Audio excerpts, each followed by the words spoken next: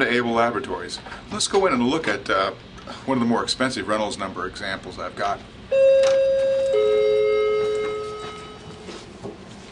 Must be on the 4th floor.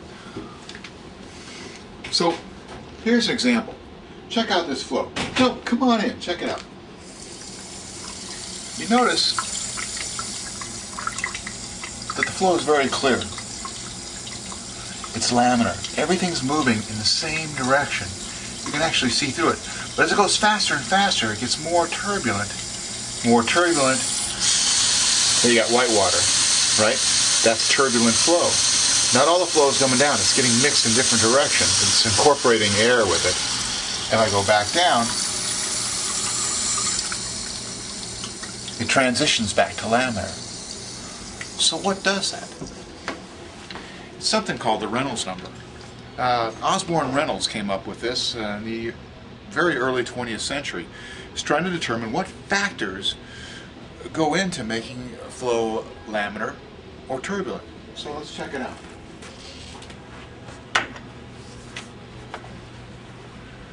So the Reynolds number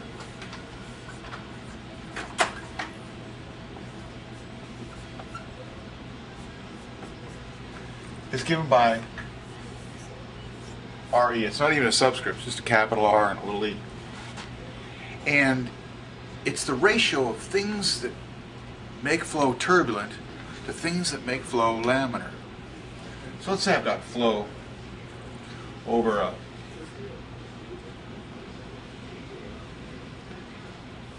Lamborghini or a pickle with tires. Not sure. It's moving in here, and as the flow moves over, if you're going slow enough, it'll stay laminar. But if you go faster, things happen.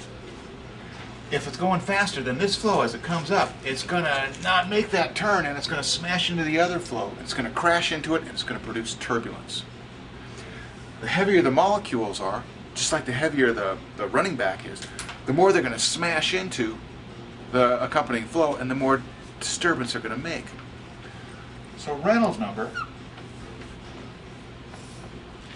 is a product on top. The things that drive the turbulence are the density. The more dense it is, the more likely it is to go turbulent.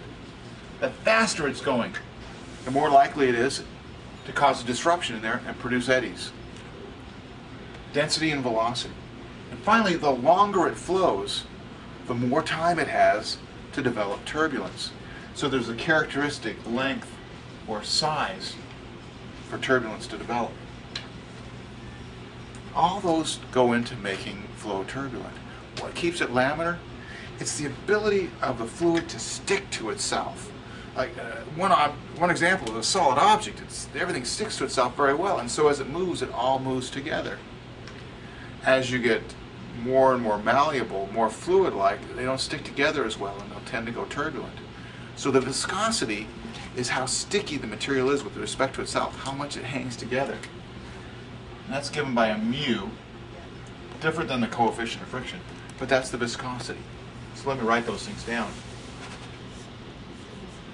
Mu is viscosity, different than density, the ability of the material to stick together.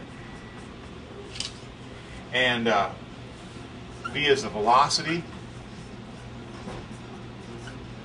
rho is the mass density, and D is a characteristic length. And it depends on the different form. For an airplane wing, it's from the chord, from the front of the wing to the back. For a pipe, it's the diameter of the pipe. So characteristic length. Okay. Everything on the top drives you towards turbulence. Everything on the bottom makes the flow laminar. So let's do an example. Just give you a chance to see all that so you can pause it and make sure you've got it all. All right. So we'll do an example.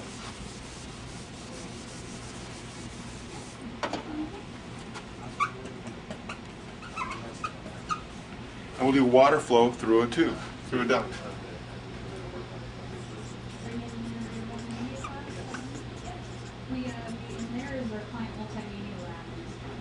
Through a duct. A circular duct. And let's say the speed of this stuff is, it's H2O. And let's say the speed is, excuse me. Say the speed is 10 feet per second, and let's say the diameter is 2 feet. If it was in inches, I'd have to convert it to feet, because the Reynolds number has no units. You know, maybe if you're doing your notes, you should put this down. It's dimensionless.